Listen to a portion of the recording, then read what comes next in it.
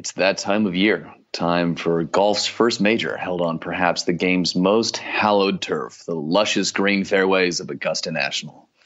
Senses are on heightened alert with the azaleas and dogwoods in full bloom as Mother Nature's alarm clock tolls and the springtime air fills while whispers of the ghosts of the game's great echoes through these rolling Georgia pines. Meanwhile, in a conference room in Nashville, Tennessee, and an office in Seattle, Washington, another epic game prepares as we start episode 77 of Promoter 101. Ooh. Ba-da-ba-ba, ba-da-ba-ba. All right. Promoter 101. Promoter 101. Promoter 101. Promoter 101. Promoter 101. Promoter 101. Promoter 101. Promoter 101. Promoter 101. Promoter 101. This is John Giddings, and I'm on Promoter 101. P101 in the morning, joined by your wacky morning drive team, Steiny and the Beers. Only on P101, the future of rock and roll. That's right, Connor. It's fucking episode 77 on Promoter 101, the podcast. And Luke Pierce is back with us, and I'm Dan Steinberg. How you doing, buddy? It's great to be back, Dan. We got a great podcast ahead of us. Episode 77 rocking out this week. We're going to kick things off with Live Nation's Rich Best. Followed by UTA's Natalia Nastaskin, and she's got an amazing story about how she learned the language through rock and roll. It's a pretty incredible story. Very excited for that interview. We're going to also have Festival Republic's Melvin Benn dropping in on us. A great interview. You'll want to stick around for that. And literally one of the best minds in the industry, Michael Mills, turns the tables on me. And man, he's got a great interview coming up with him in just a couple of weeks. But stoked we finally got Mike on the podcast. It's going to be great. And of course, we got the news of the week. Trevor Solomon, Crashline Productions on Promoter 101. We're finished at the moment for the Promoter 101 World Tour, but Dan's got an appearance coming up this summer. Where are you going to be in July, Dan? Heading out to Toronto for IAVM at Venue Connect 2018. It's the promoter agent panel. I'm moderating. You're going to see Brian Hill up there. You're going to see Ralph James, Jason Zink, Charlie Goldstone, Riley O'Connor. It should be a good time. And people have been emailing and asking when we're going to do another live podcast. And honestly, I don't know, Luke, do you want to do more of these things? Are we going to keep them going? I think we should, Dan. I think it's been a great run. I'm happy, if nothing, to be out of conference season, so we'll be back at our desk working for a bit. But I think we're going to get the itch to go on the road sooner rather than later, so let's stay tuned. I mean, we're getting the offers, there's no question, and I appreciate the people in Spain and Brisbane and everyone else like reaching out. Those places take a long time to get to and a long time to get back, so no disrespect, but it'll be a minute before we're doing anything that far out of pocket. But certainly love the live shows, but it takes a lot out of us. Quite grueling. You're just never as productive as you are on the road, and both of us actually do have day jobs, so it'd be good for us to be at a desk once in a while. I did really enjoy going to the college campus last year of Berkeley in Boston. I thought that was one of the most fun things I did all last year. Super, super engaged audience there. It was great to be with Mark and Todd and everybody up there. I mean, that was just a great panel and a great time. I'd love to be doing more of that. Yeah, the colleges are cool. I'm over the conference thing for a minute. But hey, conference season's over. That's to be expected, right? Absolutely. It's time to work. With that in mind, you can always follow us on Twitter. Luke is W. Luke Pierce. I'm the Jew, and you can catch the show at Promoters 101 with the S. It's plural. Everybody drinks.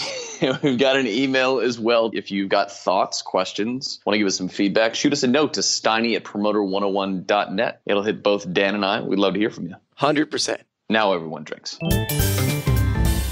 Hello there, Andy Summers from APA and Promoter 101. Happy to be here. If you missed any of our past podcasts, well, hey, you can always catch up at promoter101.net. This week, we've got a classic reissue of episode 35. And why is it a classic reissue? Because we put the word classic in front of reissue.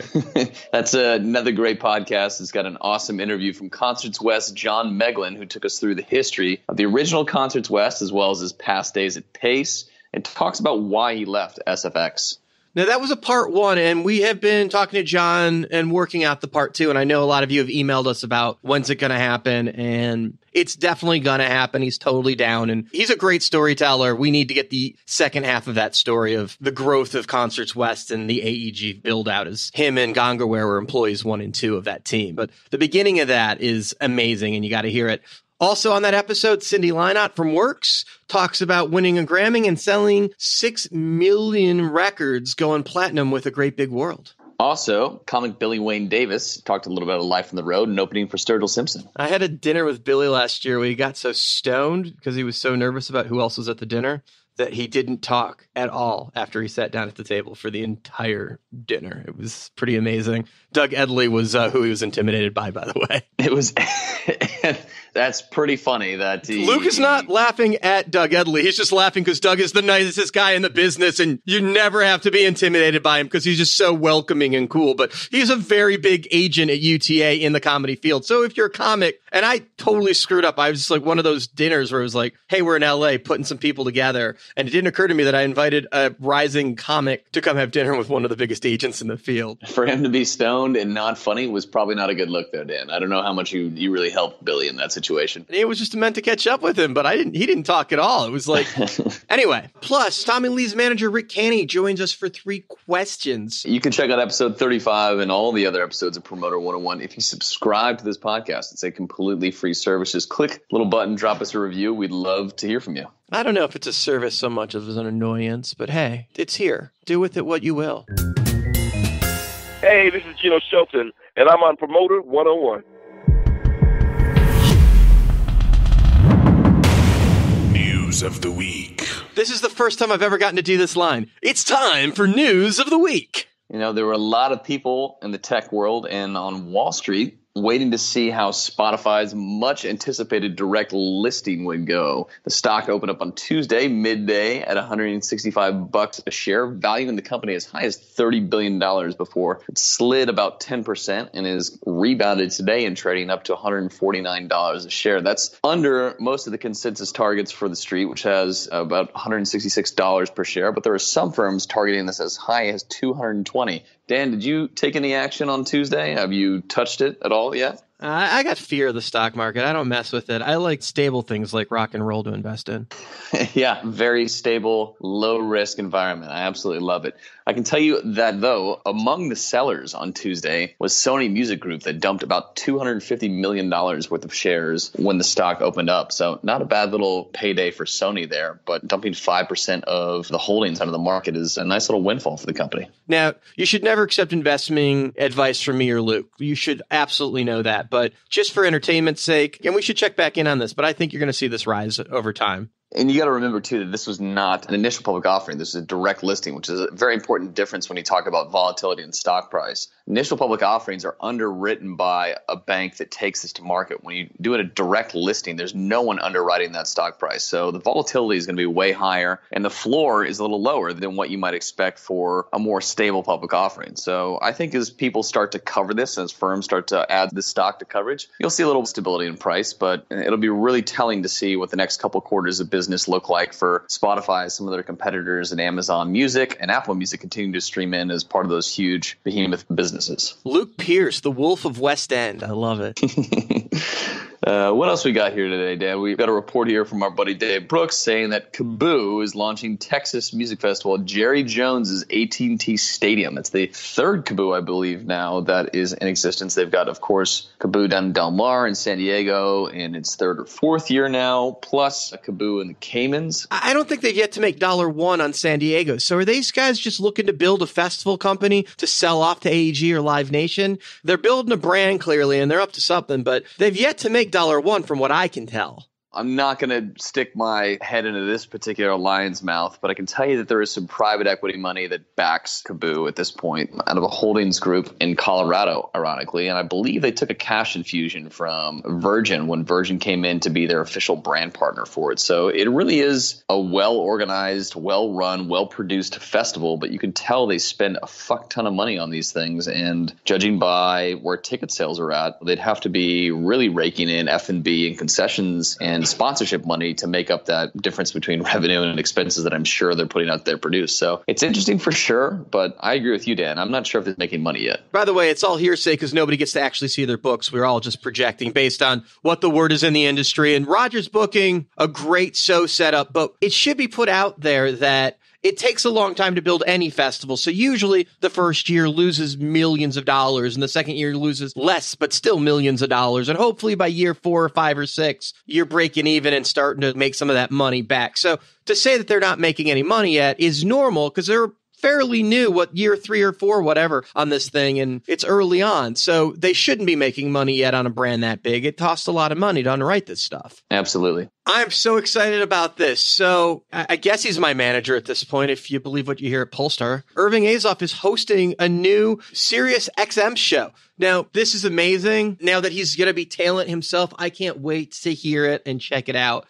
This should be so cool. Yeah, really, really looking forward to Irving. He's obviously personable, opinionated. He's going to have some great guests on it. And I love the title of the show, Unmanageable. He produced things like Fast Times at Ridgemont High. Clearly, he's done some amazing things with the artists he manages. But his tweets were brilliant when he tweeted, and he kind of stopped when he got involved with the Live Nation Ticketmaster thing. Started a little bit when he exited, but he has some really remarkable, entertaining things. I'm a fan. There's some movers and shakers around the industry this week here. We got a few things we want to talk about. First of all, in the management world, Polestar is reporting that Paul Geary and Steve Wood, formerly partners with Irving Azoff, have formed Global Artist Management with an initial client roster boasting Godsmack, Joe Perry, and co-management of the supergroup, the Hollywood Vampires. Are they co-managing that with Shep, you think? I would imagine so. Somebody over at Alive taking a look at this. With Alice's involvement in the project, Shep's got to be involved in that in some way. Second little piece here, we saw in the Hollywood Reporter yesterday that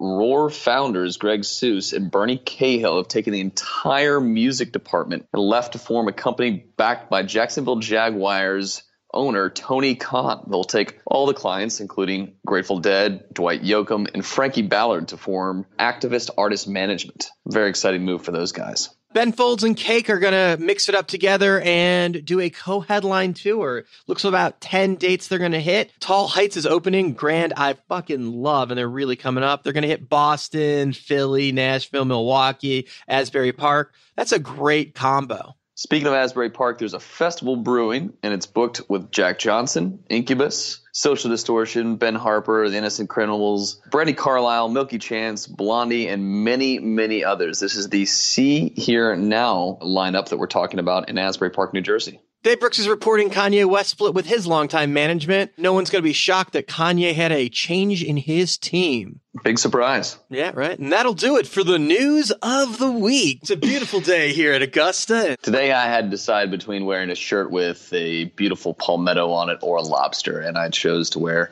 the shirt with the anchors on it instead. Looking at my beautiful boat shoes and my wide array of different colored pants and shorts to choose from. It took me an hour to get out of my closet this morning because I had the full Crayola Crayon 64 box colors of crayons at my hands in leisure. And I went with a taupe, Luke. Hi, I'm Holly Gleason, editor of Woman Walk the Line, here at Promoter 101, where they know how to get it done. And finally, we want to take a moment to shine a spotlight on Entourage Talent's Wayne Forte. He has helped mold this industry, making it what it is today, and making him our badass of the week. Thanks goes out to you, Wayne, for, giving us all a career and just being an amazing mentor and a great agent. Tedeschi Trucks, Satriani, it goes on for ages with the acts he's worked with, but really the Rock and Roll Hall of Fame has kind of been what he represented over the years, everyone that's been inaugurated anyway. Congrats goes out to you, Wayne. This is Lenore Kinder. I work for AEG Presents, and you're listening to Promoter 101. Our featured interview this week is with Live Nation's Rich Best. Rich Best is in the house. Welcome, dude. Hey, man. Good to be here. Excited. I feel like I met you for the very first time on a panel that Sue McLean moderated at Polestar back in our younger days. Sue McLean, one of my original mentors in this business. That was a long time ago, brother. Let's start with Sue. Let's take it back to Minneapolis. Early days for you. How'd you get started in the business? Honestly, failed rock star. I was playing in bands in Minneapolis, late 80s. I had a lot of fun. Somewhere in there, I don't know, probably at the time, some drug-induced haze, had a moment of clarity and recognized that I wasn't going to be a rock star. And kind of at the same time, a friend of mine who still does wardrobe in the business today, she was doing promotions at First Avenue. And she had an opportunity to go on the Motley Crue and Rat tour doing wardrobe. So like Dr. Feelgood? It's probably Dr. Feelgood, definitely. Right in that 89 time frame? Yeah, Dr. Feelgood, Girls, somewhere in there. Yeah, somewhere in there. Mid to late 80s. Exactly. Doc McGee management days. Exactly. Yep, exactly. So she recommended me to Steve McClellan, another one of my original mentors from First Avenue. Said I think he'd be great, knows music, loves music. I met with him and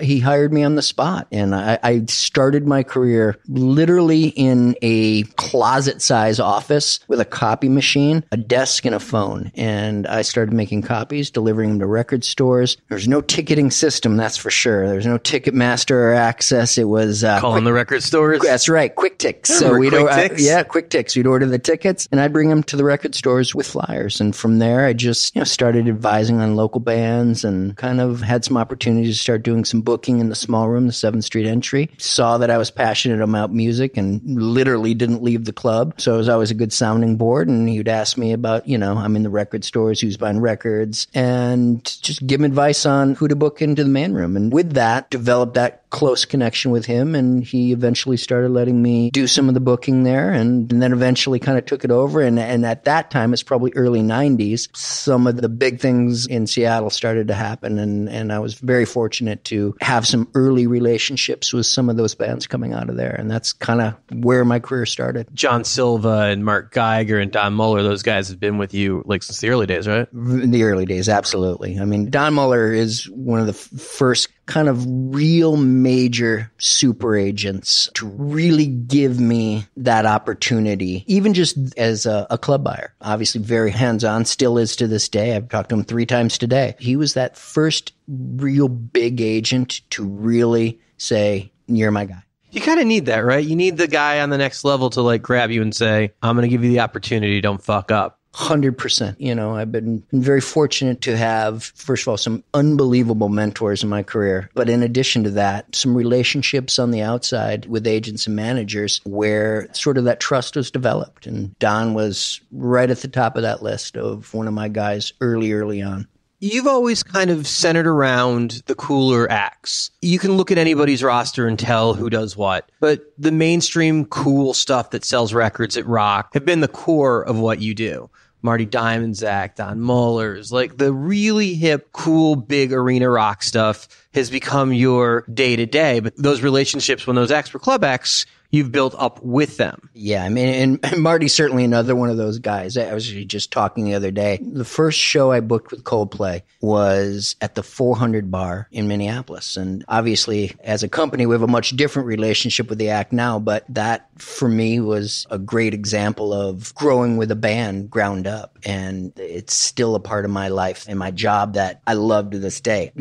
Candidly, I don't get to do a lot of club buying and really growing with the act from the ground up. Well, your expertise is understanding the arena deals. Yeah. It's sort of evolved into that, but I try to stay close to it. We have a great team in our local office. Brian Smith, Greg Siegel, those guys do an unbelievable job of, I guess keeping me relevant and what's important today. Well, yeah, but I got to imagine that even if you got the avail for Greta Van Fleet, it doesn't necessarily make sense for having 17 buyers in Los Angeles at Live Nation all having the relationship with each venue on Sunset. It just probably doesn't make sense. You got to streamline that. Exactly. You guys don't need 9 people talking to Staples. Oh, exactly. You wind up holding 3 holds behind other Live Nation holds, and you can't find out who's in front of you. There's a lot of that. That's for sure. It's an interesting thing when you start doing more volume and you realize that your hold's blocking your other hold. I know. I look at our calendars at the Wiltern and Palladium and even our amphitheaters. I mean, this time of year, they're 8 holds deep. It's crazy. You moved to LA and went from a very strong market. Minneapolis is one of the strongest rock markets in the world, without question,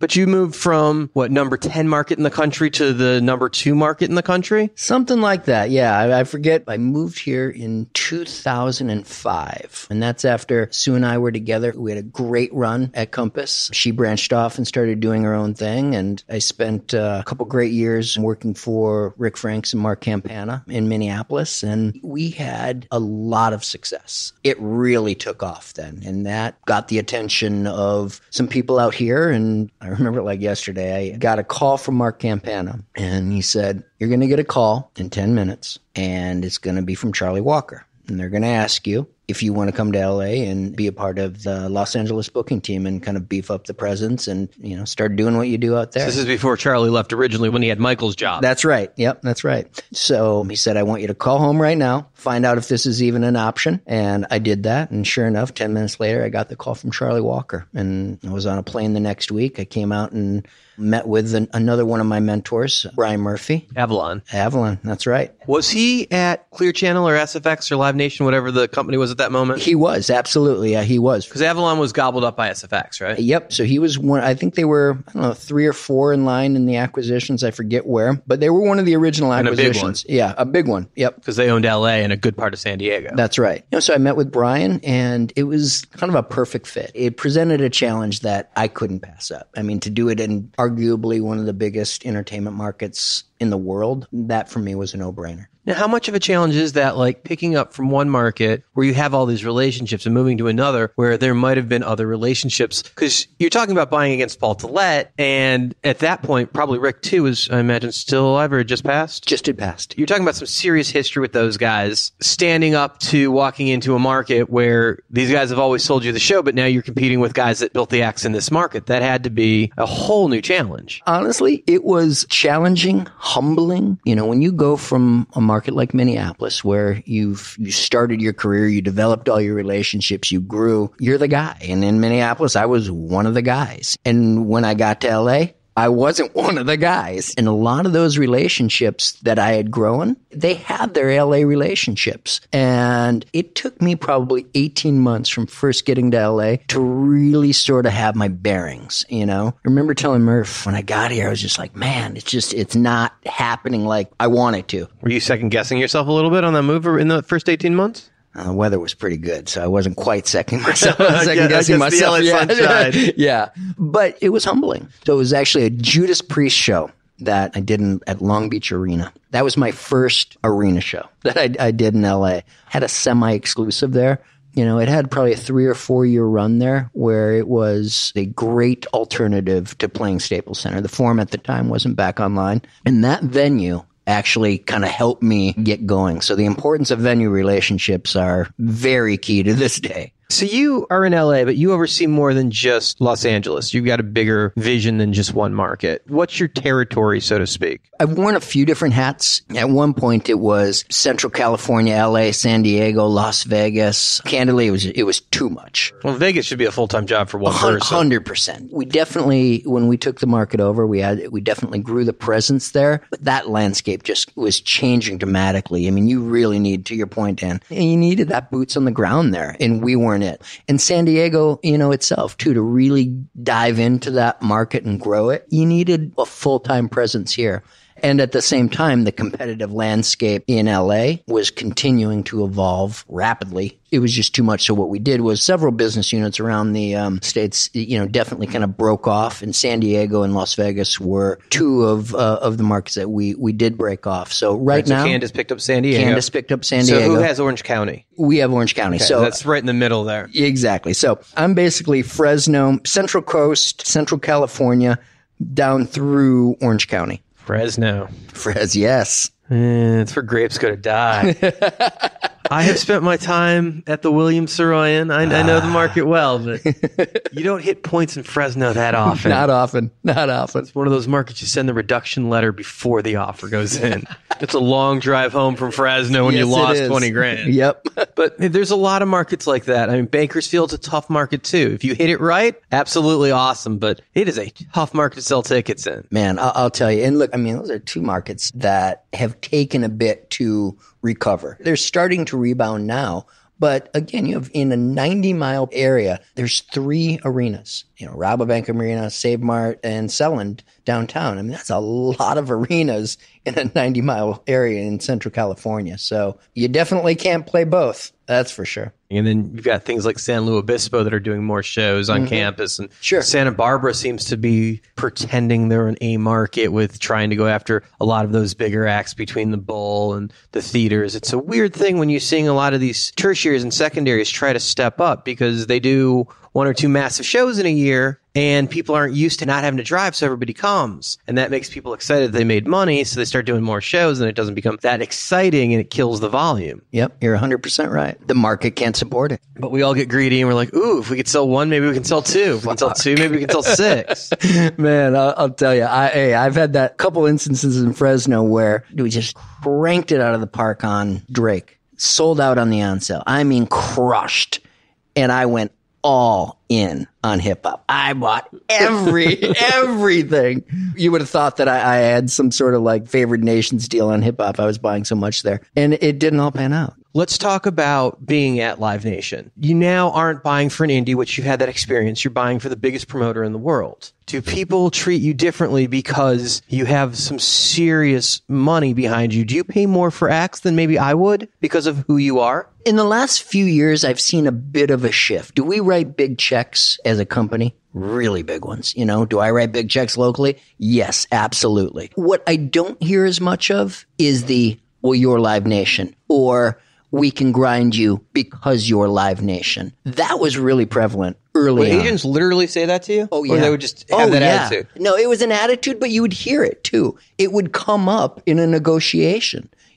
What is it to you? And that to me, when you played with your own money, you know better than anyone. When you're playing with your own money, and I've also done it with smaller companies where it was an impact if you were wrong. And that's something to me that I keep with me to this day. I try to go into everything as though I'm playing with my own money. But not to mention, too, we're a big company, but everybody's got a bottom line. And we have a bottom line. We have a bottom line as a company, and I have a bottom line locally that I'm responsible to. And that's something I take very seriously. But I also resent when there's that mentality that somebody says, well, it's not your money. And you hear that from time to time. Again, you used to hear it more. It's not your money. Yeah, but you've got to answer for your numbers. Fuck yeah, I do. Absolutely. And trust me, I've had to answer for them when they're great and you're crushing your budgets and all that. And I've had to be there front and center and be accountable for when they're not. And I try not to ride the highs too high. And, when I lose money today on a show, when I'm wrong on a bet, it impacts me to the core. I feel it as much today as I did when I was an independent. I can say that with a straight face.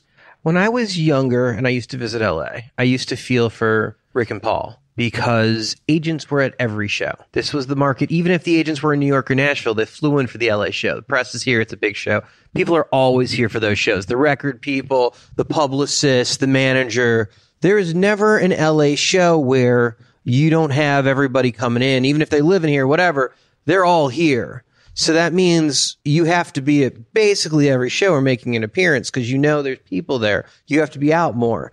That wasn't a problem in Minneapolis. I'm sure you've gotten used to it, but there's more pressure if you fuck up, if they're unhappy with the number of towels or how much beer they got. You don't get an email later or have a chance to fix it. The manager is the one telling you. Does that change the game level? Completely. And honestly, that was a huge transition for me. You would be lucky if a few times a year in Minneapolis, if an agent or manager would come in for a show. They had to really want that Juicy Lucy. It's something. Right. Exactly. Oh man. I was just talking about Juicy Lucy the other day. What a burger. I got to go cover a show in Minneapolis so I can get some mats. Totally. But here, every single aspect of it. I mean, on any given night, not only do you have the responsible agent there, you have half the agency there. You have the manager there. You have the label there. I mean, everybody is there. And look, could you fuck up in Minneapolis? Could you take a night off from not covering every single show? Sure. I'm a show guy. So, I mean, I had to be because I did everything. But, I didn't take many nights off there. To this day, if I'm not at a show, you hear about, oh, taking the night off, I see, huh? Couldn't make it, huh? Bet you were at so-and-so show last night, blah, blah, blah, blah. I mean, it's all in good fun. It never stops, though. Never stops.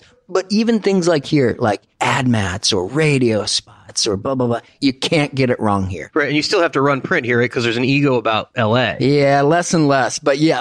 But more here than anywhere else. Oh, by far. I mean, even in New York, they don't make you run print anymore. I'll tell you what. We ran print here way longer than anywhere else because of the industry ego factor. Let's talk about the other side of that. People would say because you're Live Nation, you have this global touring division that buys tours, and you're automatically handed all of these tours to put into the arenas, and you have all these cool big shows. But it's not just that. You have to deal with fighting for the other shows that aren't part of tour deals. Oh, absolutely. I mean, we work very closely with our global and national touring divisions. Our business unit alone, our market that we're responsible for, I mean, we'll book, probably this year, I think we land the plane around 450 shows. And trust me, our touring division isn't delivering, 450 shows to the market. So there's absolutely an expectation that we are buying and buying aggressively on a local level. But to your point too, is we're definitely through all aspects, trying to grow from the ground up. So the Wiltern, the Palladium, I mean, if it's 500 seats with the right act, we're doing it. Very, very involved in buying very aggressively on a local level. Does it ever work out where you think that a tour is going to go to global and there's a global offer in, and you guys back off and trying to aggressively buy the market as a one-off, and then it goes the other way where they sell to everybody and you didn't have your offer in? Early on, as that division grow, I think maybe there was some tensions between the local office and the national office. Not now. I mean, it is such a well-oiled machine, and they feed just an unbelievable amount of content to the local offices. And the buying portion of it is one aspect. I mean, I was mentored by concert promoters. You're a concert promoter, and that is very different than talent buying. In my opinion, those are two different things. The concert promoter part of my job, whether it's bought nationally or it's bought locally, doesn't go away. I still do and take the same mindset I do into everything that I'm involved in. What would have Minnesota Rich said to LA Rich when he called music shows content? You got me there. That was good, Dan. Sorry. Well played. Well played. Would not have thought that word would have ever come out of your mouth. Yeah, no kidding. I know you love it too. No kidding. Yeah, look, I mean, maybe my business acumen's... Sorry, man, I had to do it. That was good. That was good. He would have been proud. He's really grown up. When you were playing the rock star in Minneapolis, what was your role? Were you the singer? I was. How long did that work? You have a couple albums, some touring? Yeah, I mean, we were in the studio a bunch. We did some, regional touring. So you truly understand the experience of what goes into breaking an act from the inside. Oh, yeah. And again, I mean, when you spend, 9 years at First Avenue, I mean, every day, 7 days a week, pretty much. And you could see it. You could see acts growing from the ground up. And, you could see the ones that made the mistakes, that skipped steps. And you saw them on the way back down. Hey, man, everybody can't turn out to be Ugly Kid Joe. It's a damn shame. But look, I mean, we had a pretty good local draw, but you might be big in Minneapolis, so that doesn't mean you're big in Chicago. There's a lot of talent buyers that are coming up, and it's a different genre than when you and me were buying. We lived through watching SFX gobble up all of the promoters and the major promoters going away and new positions opening up. But the younger buyers are in a different world than you and me ever were. That's a different level of understanding the business for the most part. Looking back, if you were just starting out now, what would you currently say to you to try and save you some heartache? It goes back to what I was saying about there's differences between being a talent buyer and a promoter.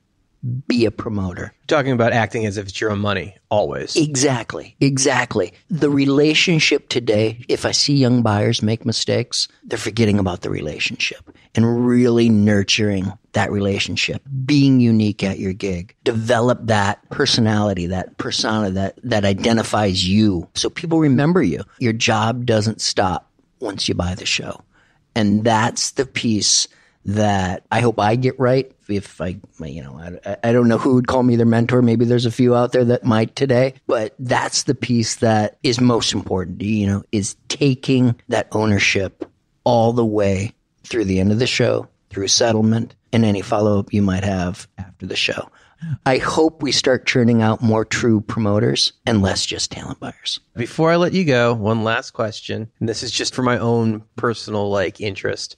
If you could put anyone act back together with living members, who would you reunite? And they can't. They got to be alive. They got to be alive. Okay. I mean, it could be like the Eagles, where it's enough of them are alive they could tour. Mm-hmm. Had you asked me that 6 months ago, it absolutely would have been Husker Du. That was one for me that I was hoping to see one more time. Rich Best joining us in Promoter 101. Thank you so much, man. Awesome. Thanks. Really appreciate it. I don't think there's a top 10 list of buyers anywhere in the world where Rich isn't on it. Truly one of the best, no fucking pun intended. By the way, I don't know who makes these lists, if they even exist, but if there was a top 10 list, that fucker'd be on it.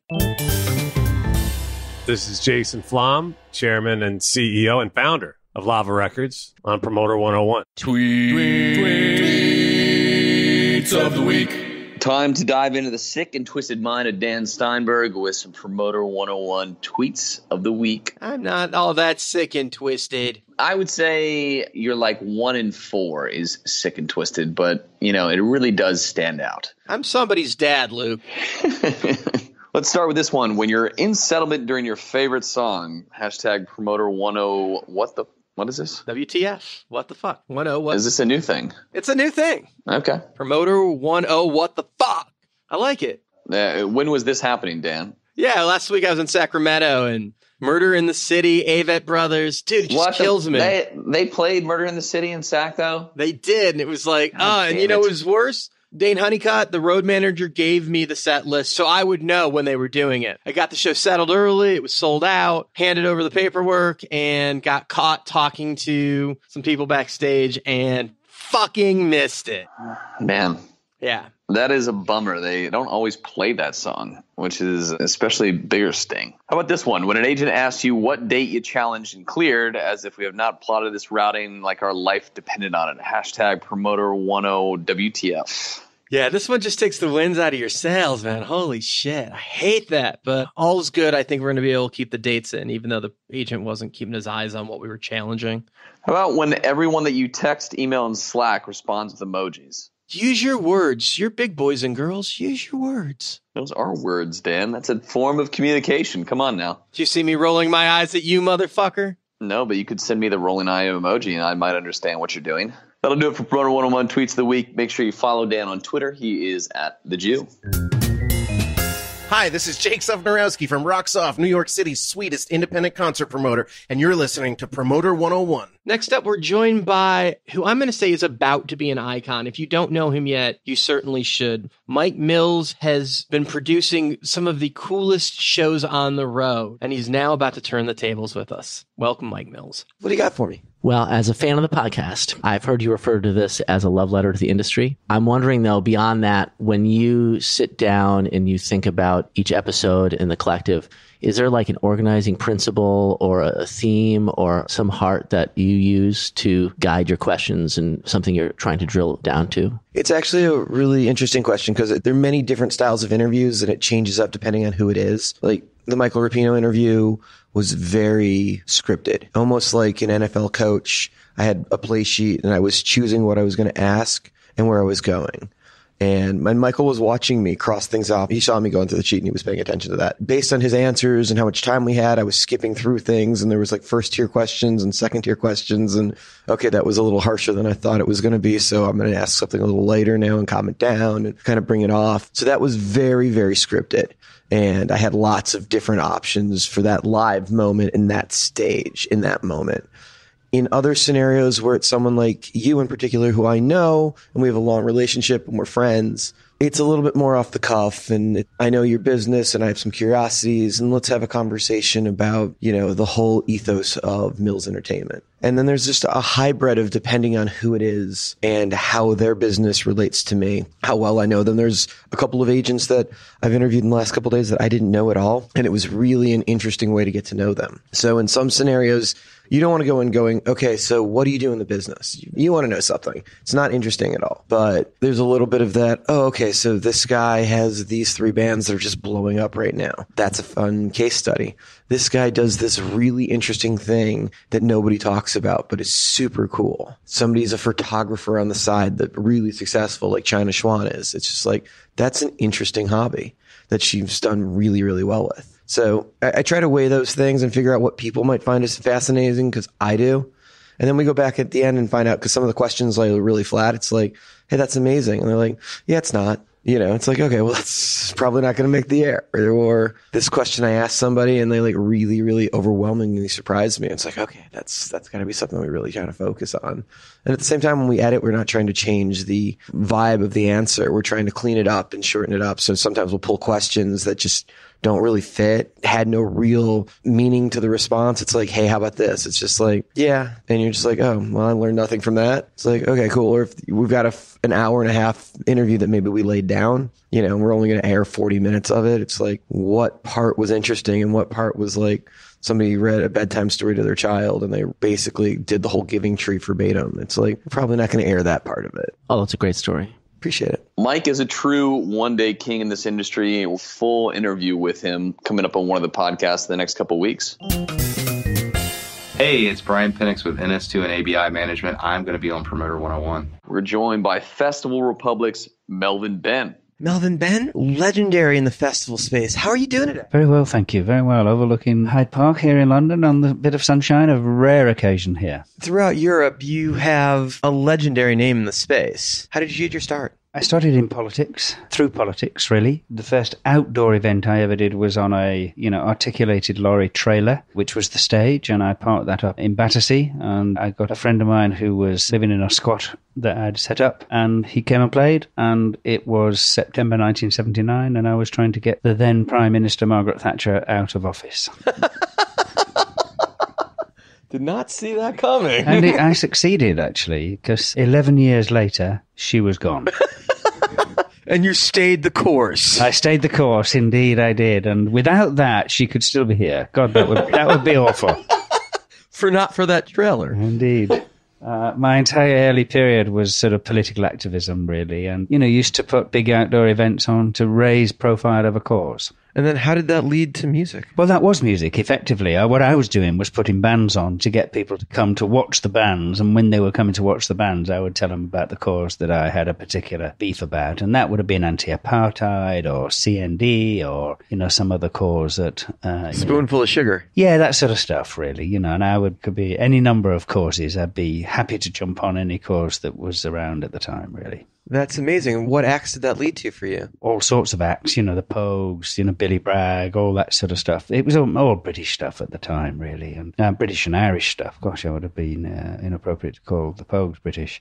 It was a time of sort of fairly significant political sort of awareness and activism in the late 70s and 80s, and that's what I was doing, really. And I was working full-time at the time for the BBC. I was designing television lighting and things like that, and that was never too strenuous of a job, so I always had plenty of time on my hands to work with other bands, really. Production by day, politics by night? Indeed, yeah. So I did that, and then I created a company that retailed beer at festivals, so that the money that I made out of that I could then put into putting bands on and things like that. I hear there's good money in beer at festivals. Well, there's not bad money. That's certainly true. And, one of the few things that you can be relied upon as a festival attendee is that you're going to need a pint. So, yeah, it's worth doing. Okay, and that led to more and more volume. It led to more and more volume, but it was all free festivals. That's really what I did. I mean, throughout the 70s, mid to late 70s, it was concerts and things like that in venues. And then throughout the 80s, it was free festivals, to raise awareness around political causes. And I started the beer thing to retail beer, and I was retailing the beer at Glastonbury Festival. Oh, shit.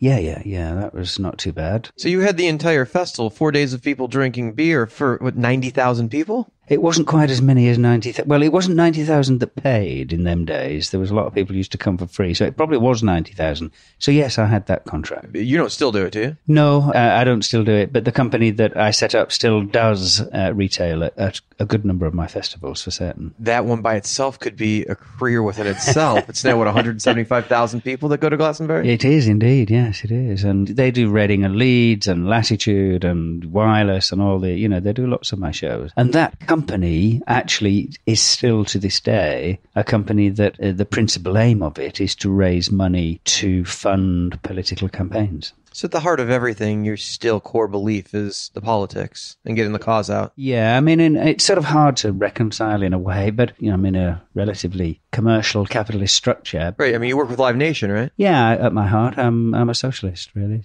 I know that's a terrible term in America, but anyway, here in Europe, we're really quite comfortable about it. How does that reconcile with the Live Nation model? I don't think it's a bad thing at all, actually. I think the great thing about the Live Nation model is that, Michael's a passionate guy, and he's a passionate guy about all things in his company, and one of the things that he's passionate about is people are empowered to do the right thing that they see and deliver for the company. And so actually I think it works really well. I'm dedicated to making money. I was always, even with the beer company, I was dedicated to making money, but in them days I was dedicated to making it and then giving it away, and now I make it for Live Nation. So what caused the swing to wind up being a profit center instead of a charity, so to speak? Well, I guess a bit of age and maturity and needing to put bread on the table, really, was one of the things. But the real change was that Reading Festival went bankrupt in 1988.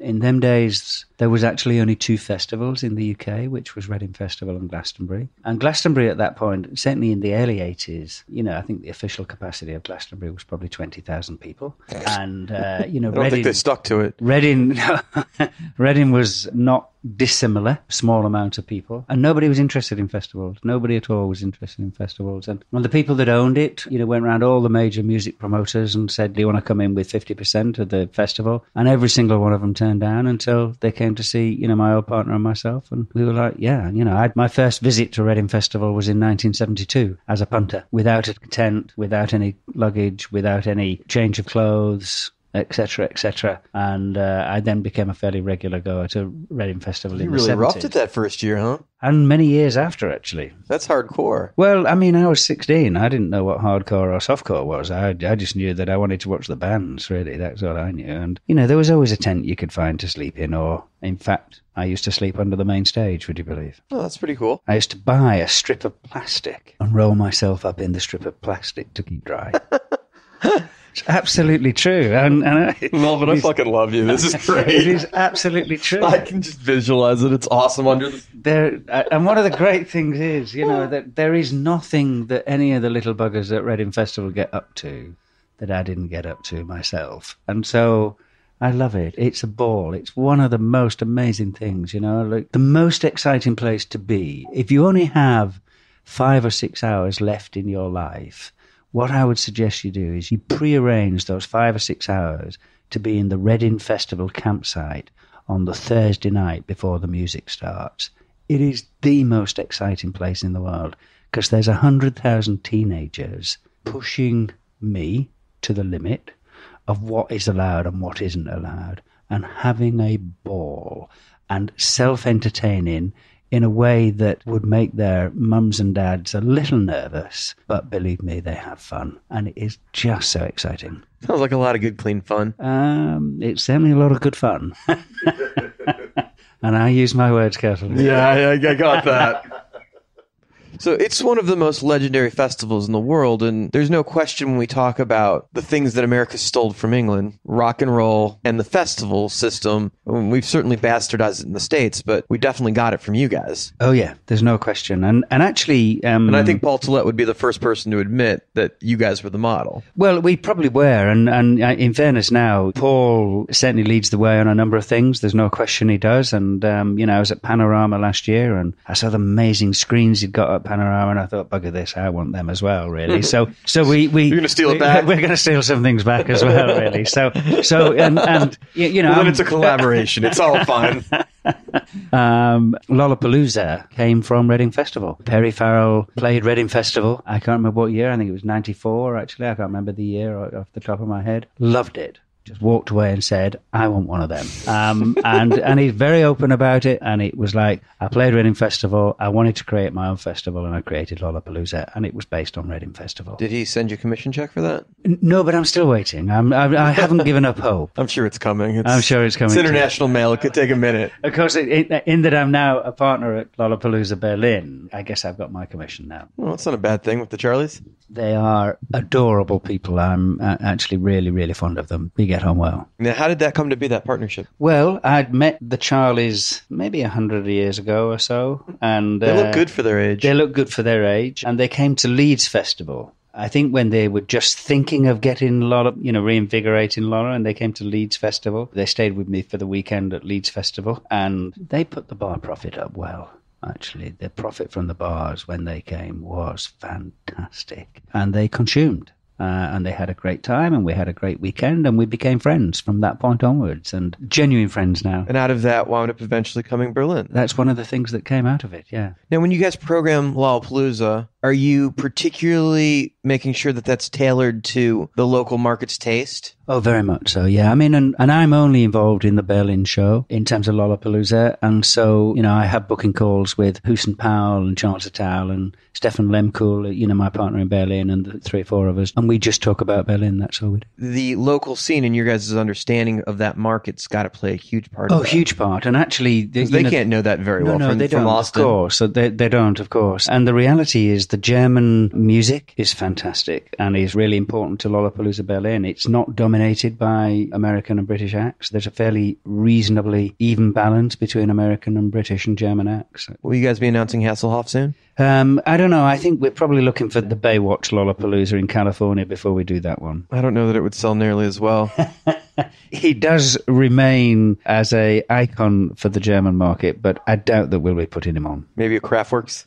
Well, Kraftwerk are headlining this year, actually. So, yeah, they're very much on our agenda. And yet you're still keeping the theme of Palooza, so some of those bigger rock acts. Very much so. The rock acts continue to be important to it. But ultimately, we have to respond to what the local demand is. And Kraftwerk and The Weeknd, for instance, are our 2 headliners this year. Pretty good show. Yeah, not too bad, actually. How big is that site? We've had a sort of tricky situation in Berlin in that the first site we had, which was in 2015, was the old Tempelhof Airport, which was taken over by the Americans after the Second World War. It was in West Berlin, and it was decommissioned, I think, in the late 80s. And so it was sort of stood idle. Actually, early 90s, it was decommissioned. Amazing, because there's still the American Air Force basketball courts up in there and all that sort of stuff, but huge space. And that was our first location. That was 50,000 people. We had a great year there, and the Berlin authorities moved us out of there because they wanted the airport still in existence, not being used, but they housed a lot of Syrian refugees, that came out of Syria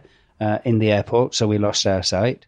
So then we moved to a beautiful place for a one-off in Treptower Park, which is close to the Russian embassy, which didn't go down too well. The Russians didn't want you to rock it, huh? They didn't want us rocking, and believe me, they lobbied against us. But we had a fantastic show there. That went to 70,000. We then went to a place on the edge of Berlin, a racecourse there. That we did 85,000, and now we've moved back to the Olympic Stadium in Berlin, and that's 95,000 capacity. So we're pretty happy with where we're going. 95,000 people. That is just a massive amount of people to be responsible for and to chaperone. Well, the good thing is that they don't camp. So we've only got to look after them till about 11:30 at night. At Reading, it's 100,000 people, all under the age of 20, and they all camp. And that's a bit more of a challenge. It's great fun, though. It's a massive organization to be able to put all of that infrastructure in place. Yeah, I mean, it is. But, this is what we do. I mean, Reading and Leeds happen at the same time. They're the same festival weekend. And you swap the headliners, and the right? headliners swap. And there's a whole organisation in Reading and a whole organisation in Leeds. And the bands flip between the two. And the genius of being able to book the headliners and have them here for both simultaneously. It's great. It's really added to the... Well, I mean, for the bands, of course, it adds to their income possibility in really short space of time. Probably makes it easier to book, too, since you get to send both offers together. Yeah, exactly. But at the same time, you've got to produce 2 huge festivals simultaneously. Yeah, that's not too difficult, actually. You'd be surprised. Really? Yeah, it's not too difficult at all.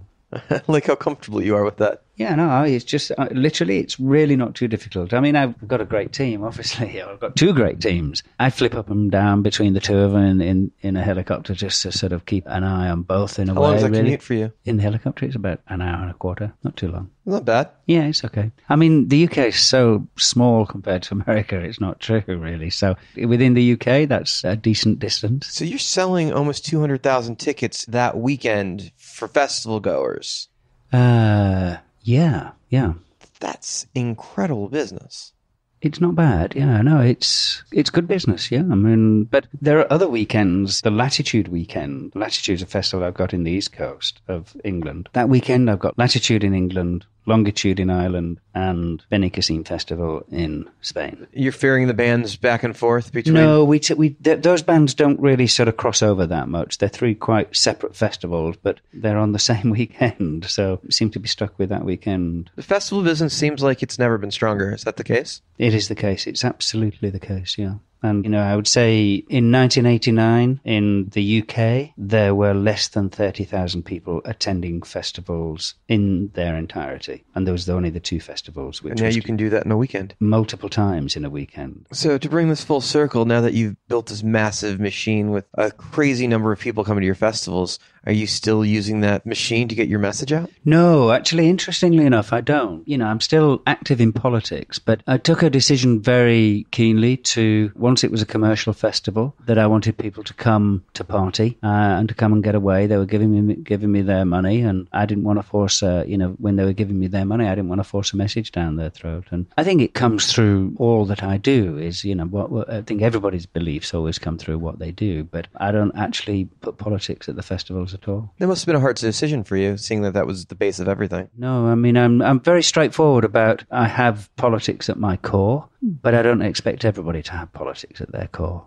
Thank you so much, Melvin, for taking the time and talking to me. My pleasure. Melvin was so amazing, such the real deal, and such a great guy. He just made me smile throughout the course of this entire interview. There's also a story or two that didn't make the cut because, well, I didn't want some people pissed at me. He's got some great stories. He's a truly great hang. What a good guy. Mike Luba, Madison S. Presents, Promoter 101. Got some birthdays, April 6th to 12th. Friday the 6th, Lori Jacob. On Saturday the 7th, wishing happy birthday to Gene Stout and Seth Mulaski. Hey, on Sunday, Bob Rupp, Brian Snipe, Sylvia Lund, Kevin Castro, Cassie Zabok. On Monday, wishing happy birthday to Brian O'Boyle and Mike Leahy. Tuesday, 4/10, Kevin Stone, the heart of Florida. Wednesday, Larry Murray. And finishing off the week on Thursday the 12th, Live Nation Stacey George, Arizona's Reed Glick, Straight No Chasers, Charlie Mecklin, and Everclear's Art Alexakis. Happy birthday to everybody from the gang at Promoter 101. Promoter 101.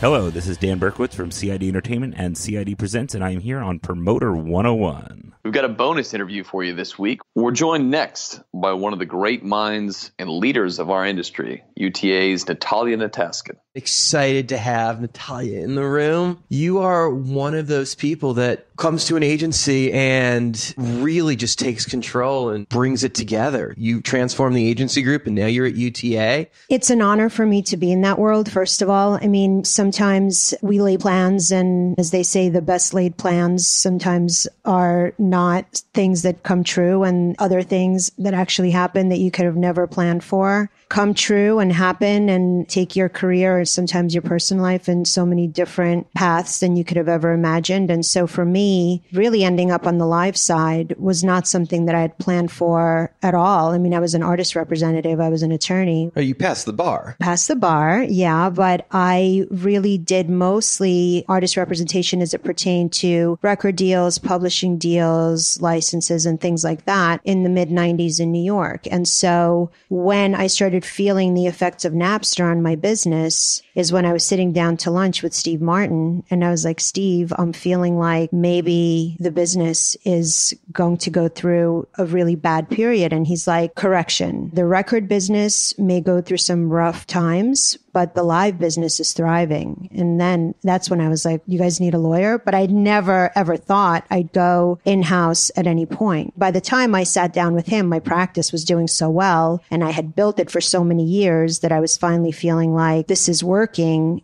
And then once he said live side, I was like, this is maybe one of those times when you take a chance and do something different. So you became in-house counsel at the agency group. I started to represent the agency group as one of my clients. So I moved into their offices, physically moved into their offices. At the time, they were at 1775 Broadway, 57th and Broadway. And I kept representing clients outside of the agency group as well.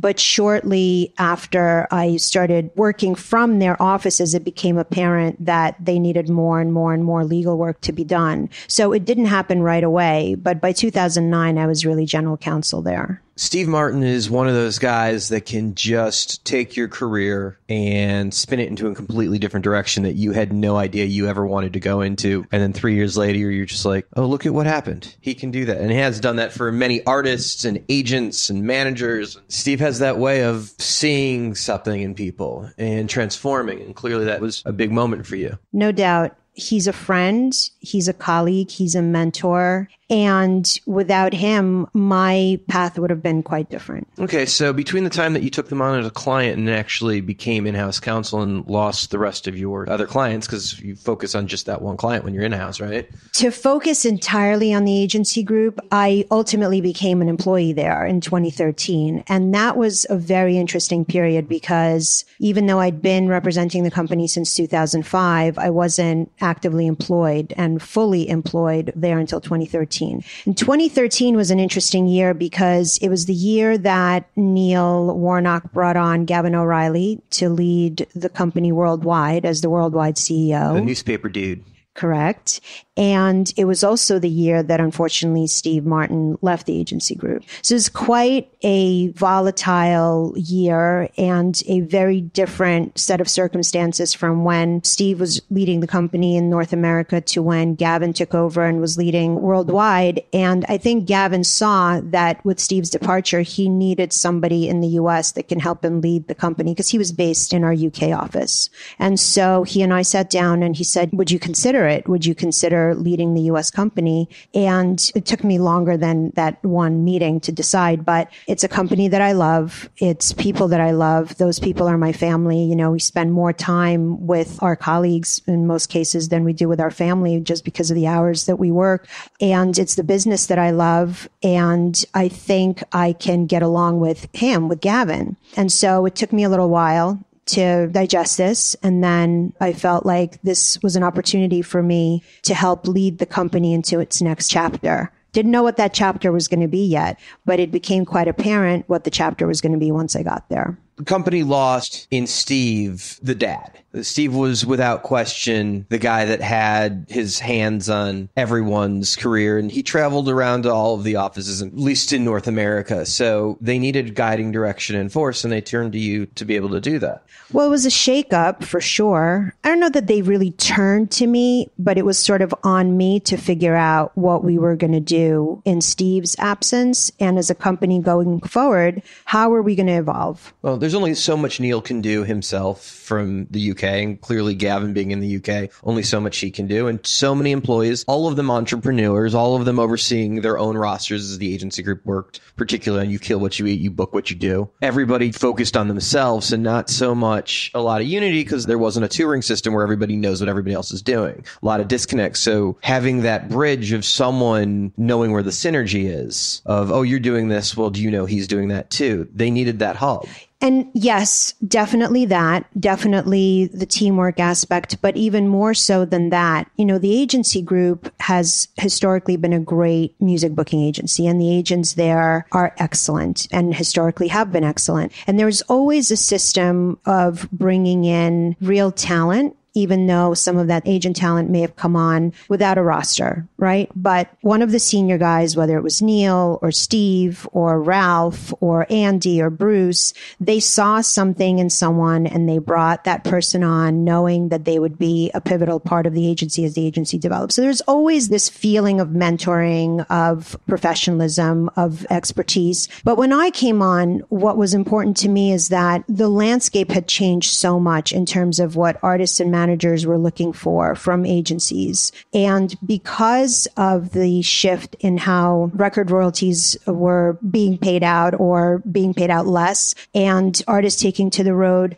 what I started to see was that we had gaps in our business that needed to be filled. For example, I couldn't have implemented full service at the agency, but there were some areas that our artists were looking for us to Just because you guys fill. didn't have film and TV. Right. Film and TV is not something you can build overnight. You know, certainly not at a professional, robust level, right? You need time to do that. Or a really nice merger. Or eventually, when you realize that you can't build those divisions overnight, that you definitely look at the landscape and see if there's a partner, which is ultimately in 2015 what happened with the agency group. But prior to that, leading into that, I was looking at our business and seeing the areas where we could bring in divisions that can help facilitate some of the things that our artists want to do. So brand synergy, for example, brand partnerships, we were able to cover some of those bases. Obviously, in Mark Gerald, we had a book agent that had been with us prior to me starting to lead the company. He had been with us for years, and he's a prolific book agent and one of the visionaries of that area, of that space. And then also specialty divisions like Seth Shomes and Casinos, and the college agents that we had at the time, which, we now use as sort of like the training ground for our agents, is the college booking space. But that was never a dedicated division at the agency group. So things like that we started doing. Private corporates, we brought in an agent to lead that practice. Obviously, now we have Greg Janice leading that practice, which is a game changer for us. Yeah, kind of the gold standard in that world. Huge. I mean, an extraordinary human being and an extraordinary professional. So really thrilled to have him. We had a speakers division at the time that we brought in. So there were things that we were doing to help service our clients, but it never felt like it was enough. As a lawyer, you deal with problems or preventing problems in contract law. But in your role in UTA and at the agency group, you're very hands-on with the interactions and the workings of the client relationship with the agents and how that relationship works, keeping everything smooth and keeping everybody happy. I mean, Jason Flom is a client of yours. He just happened to be on the podcast a second before you were here, and to see the interaction. You know what the clients are doing that you guys work with. That's far stretched from what a lawyer would normally pay attention to when they're working on getting the contract law correct. And that really started with my responsibility or expanded responsibility at the agency group, because the strategic part of artist representation and the strategic part of our business is really what appeals to me and has always appealed to me. Even as an artist attorney, I was never just so super transactional that I can rest on just doing artist deals. So I would look at my client and, almost do all three things: be an agent, be a lawyer, and a manager for that client, because in most cases they needed that level of support. Most of my clients were developing artists. I unfortunately didn't have the arena sellout. Everybody starts somewhere. Right. And so as part of that practice, I had to be able to service my clients in all different areas. And in many cases, it meant doing their live shows and selling their services to promoters. And, in many cases, it meant helping them figure out what they're supposed to do at this particular place in time. Their single is popping or the album just dropped and is doing really well. How do we capitalize on that? So I was able to bring that mentality to the agency group. And then now subsequently being able to connect those dots within UTA has been really exciting.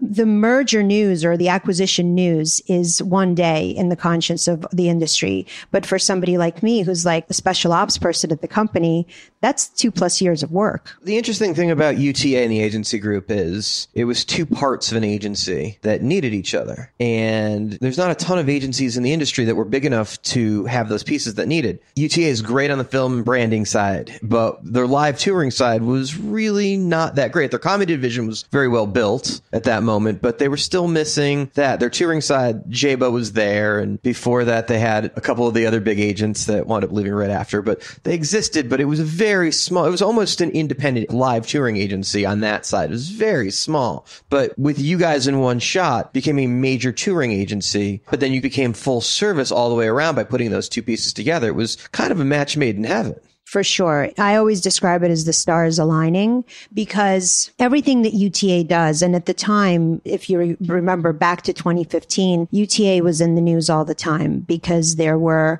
all sorts of progressive things, acquisitions, agent migrations that were happening where UTA was at the epicenter of that. So UTA excels in pretty much everything that they do because there's nothing haphazard there. There's a lot of strategy. There's a lot of planning. And so they had a music division. It was a smaller footprint than obviously the one that we brought in with the acquisition. So looking at the landscape at the time, I wasn't sitting in the boardroom, but I imagine that the board of directors looked at the landscape and said, if we're going to build a music division, let it be a global footprint, let it be strong, let it be made up of a number of professionals in different disciplines and different genres. And, this agency group looks like it would be the perfect fit. I feel like if I were an executive looking at the landscape then, our company, the agency group, would have been a really attractive target. You guys are playing on every level as a major. You guys are a top 6 agency all the way around. Yeah, absolutely. And like I was referencing before, it's the connecting the dots. It's the music agents getting to know the film and TV agents and the digital agents and the brand synergy agents. And it's how do you connect the dots over which clients, what deals make the most sense, and how do you establish communication when in some cases you're 3,000 miles away from one another. Now, I might have a music agent in New York that just joined our team, for example, shortly after the acquisition, and comes to me and says, Natalia, I have this artist, this artist, I need this area for support. And so being able to connect those dots and being able to bring people together and ultimately yield successful businesses or business transactions was and continues to be super exciting because we do a lot of that. You're running one of the biggest agencies in the world. You don't just get to do that. And clearly building that law practice doesn't just happen. You got to go to law school and then you have to have all the contacts in the world. Where did it start? How did that all come together? My family immigrated to the U.S. from the Soviet Union in 1979. I was always a fan of music. And in the Soviet Union, you couldn't just go to concerts. Like you couldn't stand in line for a ticket, buy a ticket, go to a show. You had to know someone who knew someone. And even then, there was no guarantee you were getting in. And so family gatherings and gatherings among friends became the places where people expressed themselves. And someone had a guitar, someone could sing, and someone brought some food, and families and friends would get together and they would play music, and kids were always there. It was like a picnic in people's homes, but a little bit on the DL, because you didn't want the neighbors to get too excited about what was going on next door. So rigid entertainment structure in that males, when they took the stage, men in tuxedos rendered their performances, and to lukewarm applause, women in long gowns, lukewarm applause, everyone went home. And so that was my perception of the entertainment space. And so when I came to America and I saw color television for the first time in 1979, and on it was a man singing with bleach blonde hair, black roots, spandex pants, and a shirt unbuttoned up to his belly button, and he was holding on to fishnet-clad legs in the video, and it was Rod Stewart. I couldn't believe my eyes, because I couldn't believe the freedom of expression, the melody, the lyrics, the guitar riffs. It was just all so Western, and it was all so American that at that very moment, I felt like that's the world that I want to be in, and that's the world that I want to exist in, not really knowing anything about how to get into that world to begin with. And so I sort of filed that in the back of my head. My parents set me on a lawyer track because they said to me, Americans say to make money, you have to either be a doctor or a lawyer. You, Natalia, don't like the sight of blood, so you're not going to be a doctor. You're going to have to be a lawyer. And so they set me up on that track. And when the Berlin Wall came down in 1989, while I was in college, my parents called me up and they were like, oh, and by the way, now you should be an international lawyer, not really knowing what international law would ultimately mean. So I applied to a couple of schools in DC, which had exchange programs with Eastern European law schools, because I thought it could be cool to be an exchange student while I was studying. And just to make law school that much harder, student of foreign language. I had no idea what I was going to experience once I got to law school. So I was accepted at Columbus Law, which is a tiny little school in Washington, D.C. And I started working right away at an international trade firm because I was paying my own way through school and I had to get a job right away. So there I am in D.C. I'd never been there, certainly never lived there before. When you came over, immigrated to the U.S., did you already know English? No. I was 8 years old when we came over. And in a foreign country, not knowing the language. Not knowing the language. And, you know, the stories about coming up in the United States during the Cold War, I'll save for another time. But I will tell you that my family had no money. We had zero money. And my mom would leave us $1 on Fridays for a slice of pizza and a soda for me and my brother. So I would buy my brother his slice of pizza and his soda, but I would save my money so I can buy records because I loved music so much. And then I would bring the records home and I would translate each and every lyric and each and every liner note with my little English to Russian dictionary so I could understand what the lyrics meant. And then I would play the records over and over and over again so I could mimic the words and speak English without an accent. Because when you have an accent and it's the Cold War and you're a Russian kid, you're basically labeled a communist and nobody wants to be your friend. So I learned how to speak English through music, through translating the album sleeves. And my vocabulary was limited as a result. It was a lot of love songs and heartbreak, but still, it was enough to get by and to understand how to make sentences and define the words. So anyway, that's how I learned English, basically, is through that. How long did it take you to pick up? Well, I was young and you absorb much quicker then. So I would say probably about 2 years to speak without an accent and have a decent vocabulary. That's amazing. Although I imagine sitting in front of the TV when you get home probably actually benefited. Oh, no doubt. General Hospital was like my thing. General Hospital and Good Times and, whatever else they were putting on TV in Queens, New York at the time. You learned English by watching J.J. Walker say Dynamite? Awesome. Basically. So anyway, back to the law school thing. So there I am in Washington. I'm in law school. I'm working in an international trade firm. I was assigned to a partner that co-wrote the Rules of Origin section of the North American Free Trade Agreement. So it's like the furthest thing from fun that you can imagine doing. And I felt myself just stifled and really unhappy. I didn't like any part of my existence at the time. And so on complaining to and my parents were like, you have to finish school. You can't come home, because I tried to pitch them on coming home early and they were like, no. So in complaining about my existence to a friend of mine in school, he says to me, why don't you do something in music? And I was like, what do you mean? I don't know how to sing or write or do anything creative. And he said, well, you can be a lawyer in the music business. He goes, in fact, I have an internship at the RIAA, which I'm going to give up shortly because my passion is film and I'm interviewing at the MPAA. And so once I vacate my spot, at the very least, I can get you an interview there. And that's what happened. So thanks to him, I got an interview there. When I walked into the RIAA, I said, if I have to answer phones here for the rest of my life, I'm never leaving. Because it was really like the doors of Nirvana had just opened up for me and I felt at home and I felt like I'd found my place. How long did you last there before you wound up starting your own firm? Well, it was about 1.5 years until I finished law school. Then I came back to New York to take the bar. And I had no job because I didn't interview in school. I thought, how hard would it be to find work when I came out of law school? It was really, really, really hard to get a job. And so I took the bar, took some time off because I was exhausted from studying and school. So and all when you that. took the bar, did you ever imagine that managing Ken Vermegulish's career was going to be what would lead to that? Well, I don't pretend to manage anyone's careers. I just try to facilitate things for anyone willing to take There's me a up on fucking that. lawyer answer if I ever heard one. So I couldn't get a job when I started to interview. And after 3 rejections, I knew I didn't want to get another rejection. So I was talking to my mom and my then boyfriend, and they were both like, just open your own firm. And I was like, but I don't know anything. And they're like, well, how hard can it be?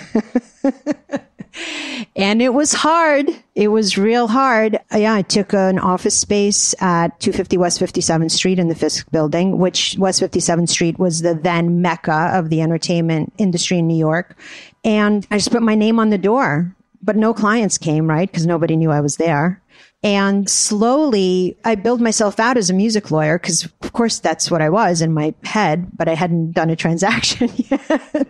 And so I would put ads in the Russian paper, for example, like if you want your copyright registered or if you need a trademark registered, come to me, or you need a visa to come tour in the United States. I would do everything. I would learn as I went along. And then I would put ads in the Village Voice about if you want your demo shop to the international music community community, and I would take people's demos and shop them at PopCom and ADE and MeetM and get license deals for compilations and things like that. So little by little, you learned by doing. I learned by doing. And now when people ask me who my mentors were early on, my mentors were my adversaries, because it was always the lawyers on the other side. When I was negotiating transactions with them, I would write shit down that they would say, because I'm like, one day I'm going to be on the other side of the transaction. And if, so-and-so is using this against me now, I'm going to use it against somebody else down the line. So that's really how I learned. I was like self-taught through and through, but I always say when I speak at schools, don't do what I did, because it worked for me and I don't regret any step, but you potentially expose yourself to a ton of liability by doing what I did. So does your Russian ancestry with your language help you in business at all? Does it come up? Do you call on that much? At this point, very, very little. When I was an artist representative, I did represent a few artists from Russia, and also I represented a bunch of distributors, content distributors. So I would travel all sorts of festivals, music festivals and film festivals, getting content for distribution, DVD, theatrical, television, and music, because my clients were the distributors in various territories, Ukraine, Russia, Kazakhstan. And I also represented nightclubs in Moscow and helped to sell talent to them. Can I ask you, would you translate Promoter 101 into Russian? It's the same. They use that Promoter's word. The same word? They use the word promoter now, yeah. Fuck me. Thank you so much for taking time. Amazed by your career and what you've accomplished. Coming in as an immigrant and now running one of the biggest agencies' music departments is amazing. It's a dream come true. And I say this every day when kids in the hall stop me and ask me how I'm doing. I always say I'm living the dream, and it's the truth. Thank you so much. Thanks, Dan. Natalia is just an amazing example of what can be done if you're truly driven in this world. Inspiring. Hey, Jim Cressman, Invictus Entertainment Group, and you're listening to Steiny on Promoter 101. Remember, you can always send us an email. We want to hear from you. Shoot us a note to steiny@promoter101.net. The quote of the week comes to us from John Lennon. Life is what happens when you are busy making plans. And we're going to be back for episode 78 of Promoter 101 next week with Australia's biggest concert promoter, Michael Chugg. We're also going to have Red Light's Eric Mayers, Soda Jerk Presents, Mike Barsh, and Moo Creatives, Scott Scoville, turning the tables on us. I want to thank you all for listening, and we're wishing you sold-out shows for the weeks to come. Cheers. Cheers. This is Whitney Bond from 888 Management, reminding you to keep your mazel strong, appearing live on Promoter 101.